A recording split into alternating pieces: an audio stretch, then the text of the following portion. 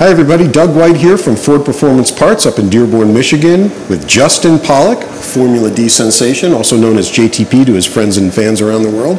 Justin, good to have you. Hey, thanks for having me.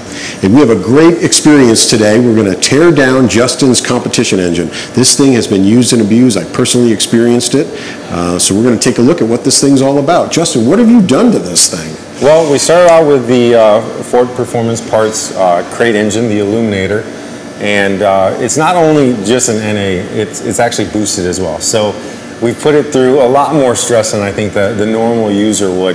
This thing's got 18 events on it, a full 8 rounds of competition and then another 10 demos and exhibitions throughout the year as well. Now, you've experienced it. Obviously, it's I throw the beat down on this thing, and you know we're going to find out how this thing fared after all that use this last year. Fantastic. Well, let's take a look at some of the stuff you've done with this car.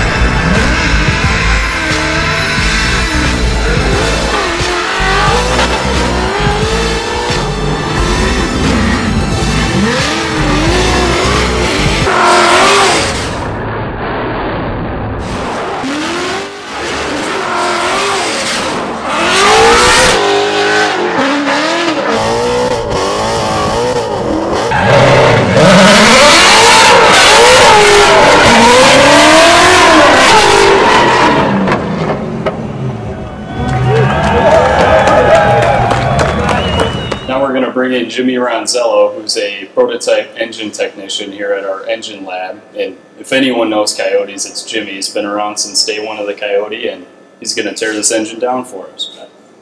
Justin, good to see you. As of late, I've been working at this facility in the rebuild area, working with Ron and taking apart mostly the V8s and reassembling. As it stands in the naturally aspirated state, I don't think there's much out there that can beat it, arguably, for what it is, cost-wise and horsepower-wise. And then you take a naturally aspirated engine and you bolt a supercharger on it, which is going to make an honest 500 more horsepower. I mean, come on. Can't go wrong. So we're going to see just how strong this Aluminator was when you go and tear it down. Yeah, we'll get it apart. We'll get it apart and see what we can find wrong. Looking forward to it. Awesome. Justin's looking forward to getting his hands dirty. So.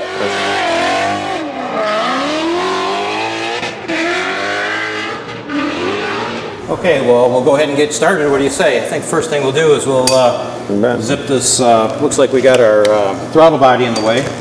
So we're going to get him knocked out of the way real quick so we can get the intake manifold off. Hey man, these are torque to spec fingers right here. Okay, next we'll get these lifting eyes out the way. Got an oversized damper on there. Yeah. Got that 15% to get the boost. See, we're not allowed that in the race. Drag race board. Yeah, in our series. They're not allowed it either, Justin. I don't know. No, they are. It's run what you brung with us. We just have a tire to weight limit rule.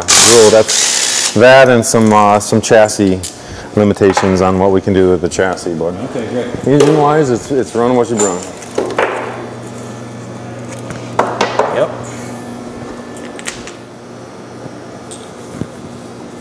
I got a filter wrench right behind you.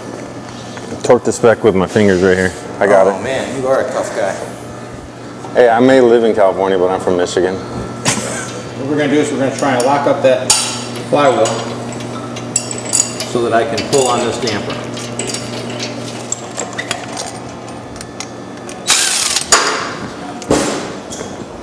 This is the first time I've ever had to tear one of these down. Normally I just, it's only plugs and injectors are the only things. I thought it was only key and throttle. Okay, I'll let you peel it off there. Just grab it by the horns up top here and kind of peel it backwards, and hopefully we got all the bolts out. From the phasers? Yep. That's it. Just set it up here somewhere. I'll tell you what, I mean, I'm from the old school where we used a single cam in the middle and one little chain, and when I first started seeing this stuff, I thought, no way, not for me. But now we're running them over 8,500 RPM and having lots of fun, and they're not breaking. Yeah. So that's the biggest thing. There's definitely a lot of stuff going on in here, but yeah, I mean, but for whatever reason, it works. It works, and it works well. I mean, for the displacement that it has a lot of power output. And just easy pressure, straight down, slowly, and you're going to bleed all the oil out of that cylinder. Okay. Check out these dirty fingers for you Justin fans. He proves that he actually works on the thing. Unbelievable. Yeah. Maybe only under camera, but I don't know. No baby, no baby soft hands here. You don't want the cam to come off on an angle in such a way that it would bind. No catawampus coming off. No cattywampus going on, right? Next thing we want to do is break loose the cylinder head bolts.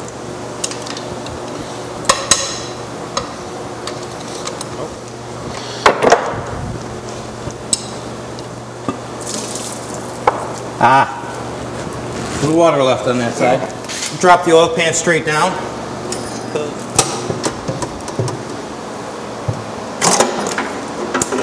Okay, so at this point, we're going to dump it over anyway. So this is Aluminator, so it has all forged internals, correct? Well, correct. But quite honestly, really don't matter if you got an F-150 or a Mustang GT, Coyote stock, whatever you want to call it. They all use a forged steel crankshaft. Okay. As you can see, it's got iron main caps with 4 bolts and side bolts and a deep skirt block, making for a very robust lower end. Yeah, so absolutely. It's real secure. Ford, for this Aluminator engine, added a aftermarket Manley rod with ARP bolts. Nice. That in combination with a forged Mala piston, hard to beat. Looks great. The bearings look great. I can't believe that you have... that many events? I think you're lying. Nope. I don't lie. Ain't got time to lie. That is pretty legit, though. All right. It looks good. It really looks good. Which cylinder was this one? Number 1, I believe it. And we used to go through a clutch every round when we were running the 410 engines that we used to run. So it's a very simple Number 3 setup that is very effective. Very good. I am blown away with how good these things look. I mean, even the hone on the cylinder walls look great. They say there's no replacement for displacement, but I mean, a couple extra cams, it's a replacement. Okay, we're gonna get that oil pump off there next. So is this a standard oil pump, or is this upgraded? Well, it appears to be a standard oil pump if you were to look at it. It's cast as a standard 5-liter Mustang GT pump. However, this is a pump that has billet gears that they developed for the Cobra Jet program. So they're using it on the Aluminator. All right, well, we're just about there. We need to get the rear retainer off and get the crank out of it, and we're good to go. Just gotta, once you break the silicone, you just kind of gotta follow it along.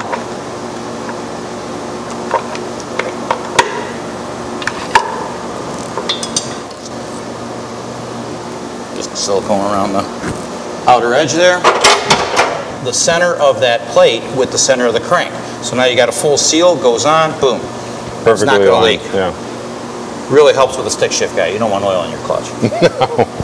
No, not at all.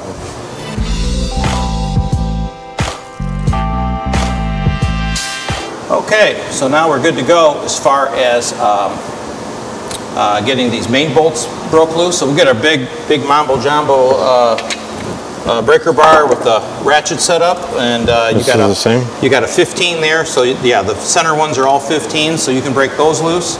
I can get the smaller one going and start loosening both the side bolts. You can clearly see the rod journals are exposed now, and they look like new. Oh yeah. Go ahead and get that one.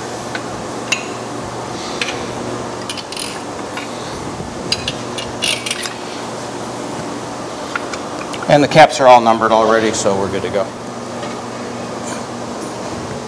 And that'll be it. So, I mean, did you use a Ford processor, or what happened? Yeah, you know, I wanted to stick with the Ford line up there, so we actually utilized the controls pack that you guys offer for these crate engines.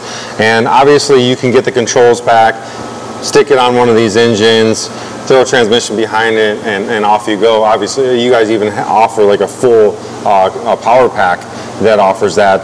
But I did go with a controls pack. I didn't want to go with an aftermarket ECU. I wanted to just try to utilize another Ford component there.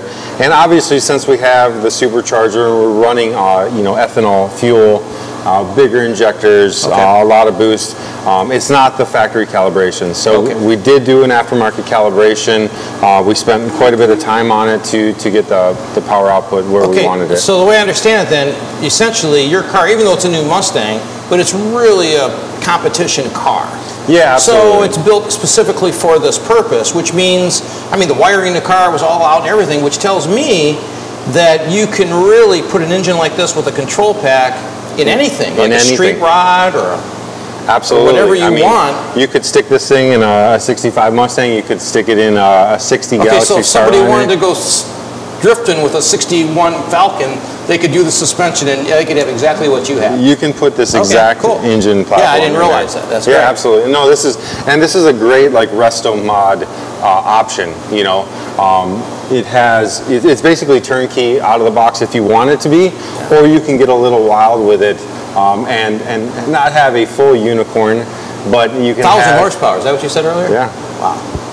So and that's, you could absolutely put that in any street car if you wanted to. Probably not in California, but you could do it here in Michigan. All right, great. Thank you, man. Thank you for all the education on this too. No problem. I really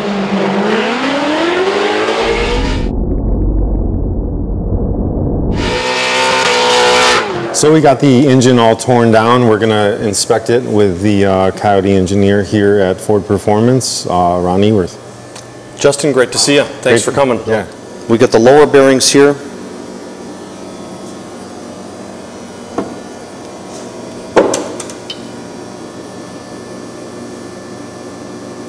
Look great.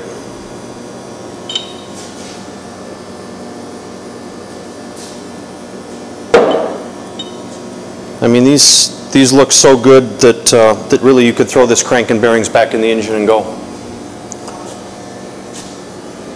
If we take a look at the oil pump, on the Aluminator engine we put a billet set of gears in the pump, and what that does is gives us a lot more robustness over the powdered gears that come in the production pump.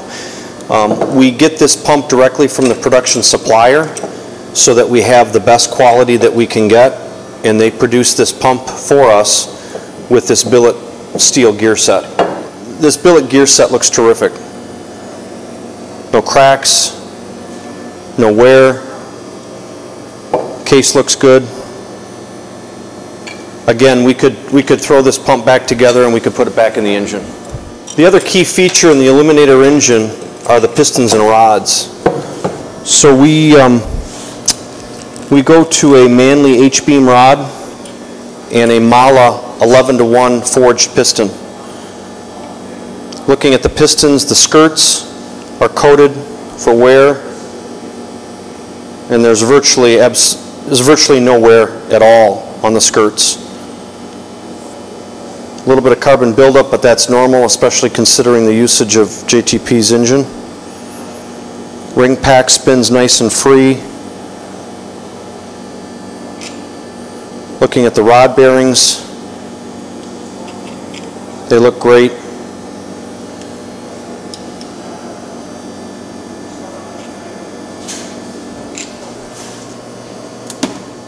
I'd be comfortable in putting these back in the engine as well. Cylinder head, the deck face looks great. We've got no signs of combustion outside the chamber at all. Valve that's normal staining from the fuel that JTP uses. But all in all, looks great.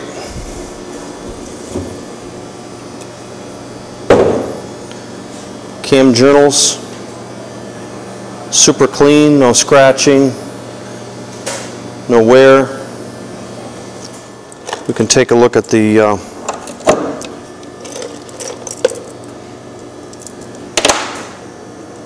VCT sprocket teeth, looking for wear on the driven and drive side of the gears.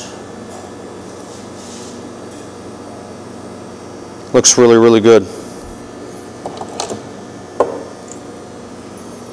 It's primary chain. No unusual wear here. Considering the high RPM and high loads, let's take a look at the camshafts. Again, we look at the journals. They're super clean. We look at the lobes for any abnormal wear.